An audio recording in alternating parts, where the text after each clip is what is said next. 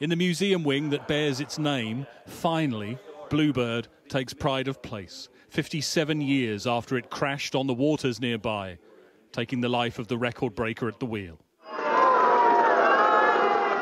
The journey back to Bluebird's spiritual home has been a long one, and thousands turned out along the way of this final leg.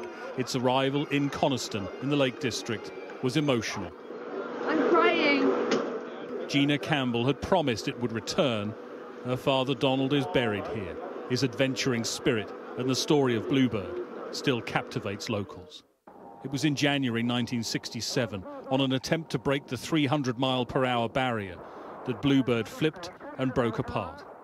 The man who'd held records for the fastest on land and water was lost.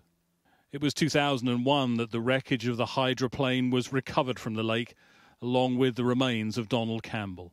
The restoration and return to Coniston has been complex. The hull's been sat here since 2010, waiting, like a ring without a diamond. As I said before, you know, the sapphire is here anyway if it's not a diamond. So yeah, I mean the centrepiece is now here.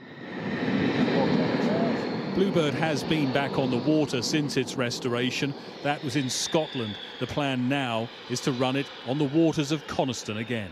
The first thing we want to do is let people see her. You know, give her a few months in here, then we will look at a plan. But we need to speak to the authorities. But alongside the wreckage of that day, for now there is finally the chance for the public and the people of Coniston to get this close to Bluebird, the boat that meant so much to a man they still regard as an adopted son here, has come home. Greg Milam, Sky News, Coniston.